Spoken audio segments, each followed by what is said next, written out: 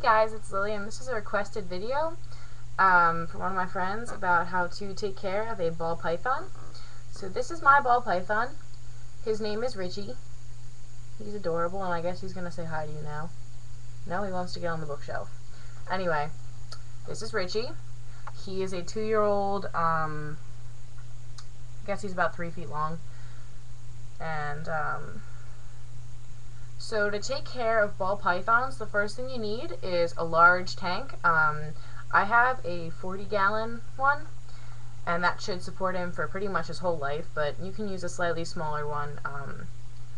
They can get pretty big. I think my mom's friend has one that's about 6 feet long and about that thick and eats like 2 rats every week or something like that. Richie eats 2 small mice every Wednesday.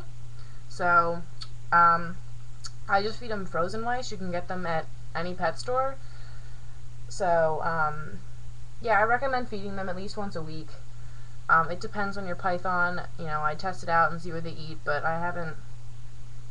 pretty much almost all of them will eat frozen mice, so that should be okay. In his tank, I have a large water bowl that I fill every day with fresh, clean water. I have wood chips down on the bottom of his cage, and I have like a piece of carpet under that, because it just makes everything a lot easier. And if you put a heating pad under your tank, which I recommend, it keeps him from getting him burnt, because we had a problem with that with our other snake. We didn't have anything down on the bottom but wood chips and stuff, and he got a little burn on him. You know, he was okay, but it's just not good for them.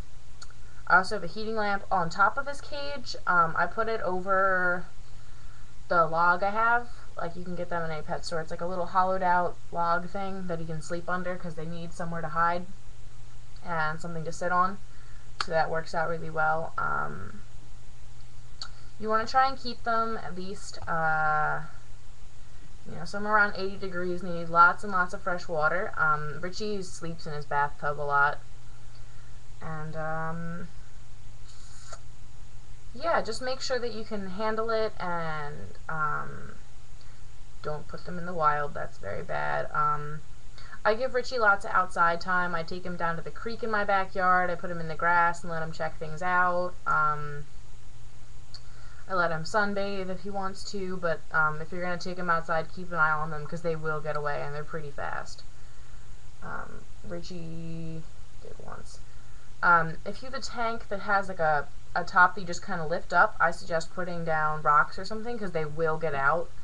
They are very talented escape artists. Richie got out of his cage. There was like a little tiny hole in the screen, maybe this big, not like even big enough for his head to fit through. And he squiggled his way right out and got under my bed, and I had to pull him out, and that wasn't fun. They don't really bite, or at least I've never been bitten by one, and I'm, you know, known a bunch of them. Yeah, that's pretty much all you guys need to know about taking care of a ball python. And if there's any other questions, feel free to ask me. Okay, bye guys. Say bye, Richie.